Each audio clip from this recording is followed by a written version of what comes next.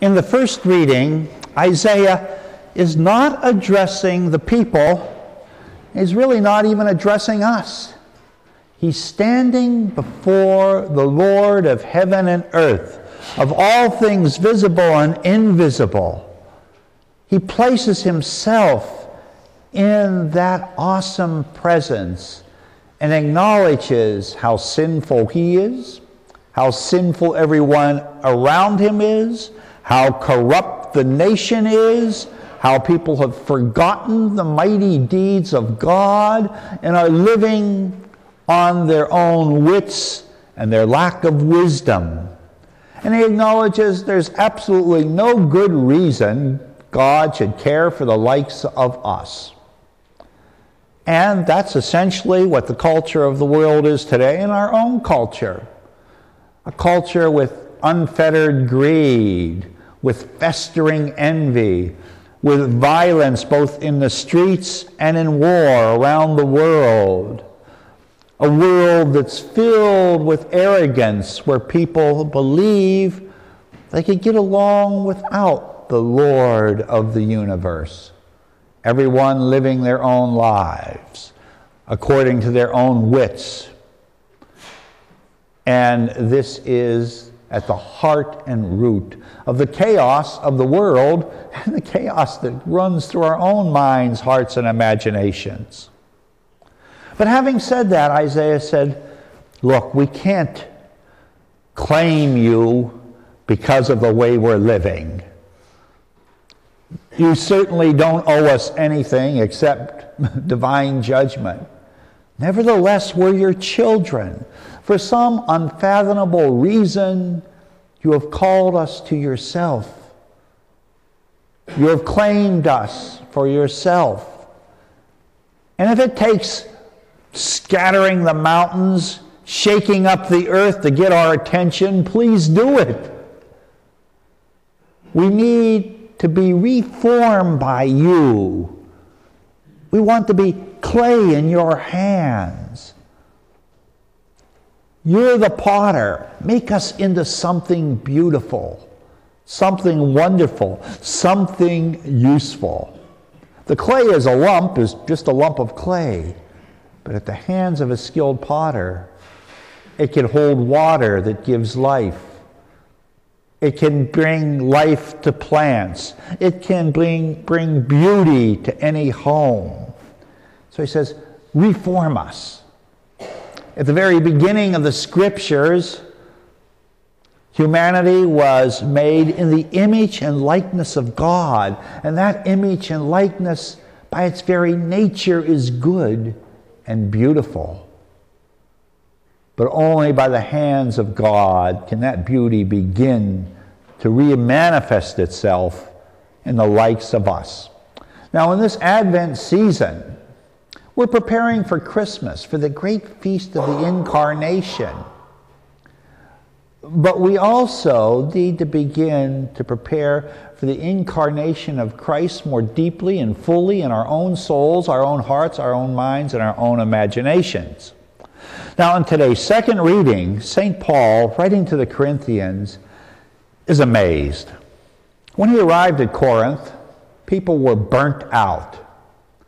It was a city that was prospering financially, but was spiritually bankrupt.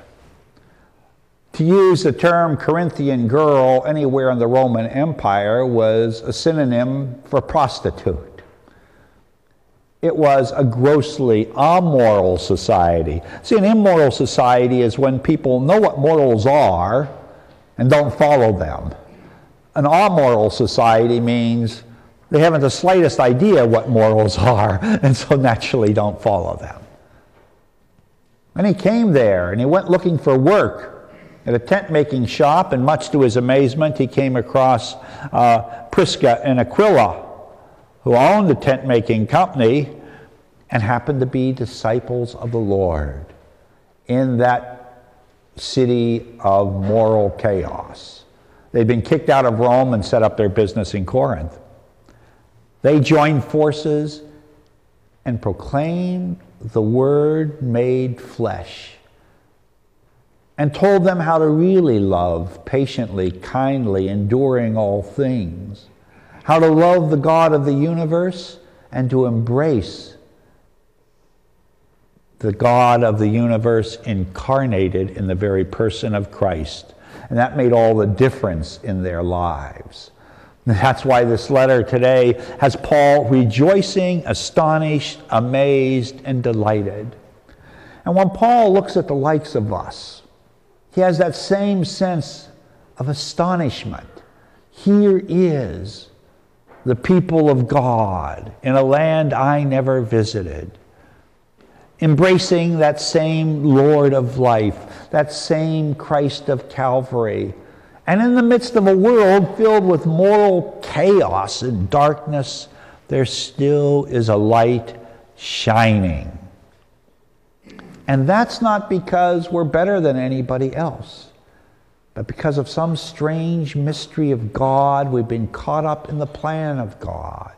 We were claimed in baptism by Christ, anointed with the cross at our baptism, confirmed in the Spirit at our confirmation, and now living out our vocations within the context of God's divine plan. Astonishing truth. But God is not done with us yet. And God needs us to be pliable clay. And God wants all of us to become not just decent people, a hard enough thing to do, but God expects each one of us to be great lovers of the God of love and great lovers of one another. In other words, to be saints, truly whole and holy. And as long as we're not saints, we feel something broken inside us, something that's amiss. We can't put our fingers in. Well, I got a good job, 9 to 5. It's okay. My family seems nice enough. My health isn't all that bad, but there's something not quite right yet. And that's a sign that God wants us to take a further step closer to Him and to become that great person that we were destined to be from the moment of our incarnation. But we're so often asleep to this reality. Priests, religious, bishops, laity alike, yes, we have faith in God. But is our faith alive? Or are we just sort of half awake, like in the morning before we have our first cup of coffee? You know, we're dragging ourselves, brush the teeth, put on our clothes, go over to the coffee pot, and then all of a sudden you get a burst of caffeine and it wakes us up. Are we awake or not to this great reality? And this is what Jesus is talking about in today's gospel. It seems like we've been left on our own. The master of the house isn't around. We've been put in charge of certain areas of our life. Are we just coasting? Are we letting things go to pot spiritually? Are we letting vanity, lust, greed, envy, jealousy, anger to slowly envelop all aspects of our life? Are we trying to keep our spiritual household clean by being faithful to God, loving of neighbor, hopeful in a world that's lost its hope? Are we really being people of courage, or are we being moral cowards? Are we being temperate in food and drink? Are we being prudent and wise in our daily decisions? Are we concerned with the injustices of the world and wanting to make them right? In other words, to be heroes in God's kingdom. And in this Advent season, we're called upon to awaken our faith and make it real, because we have that great and awesome responsibility to be light to a darkened world.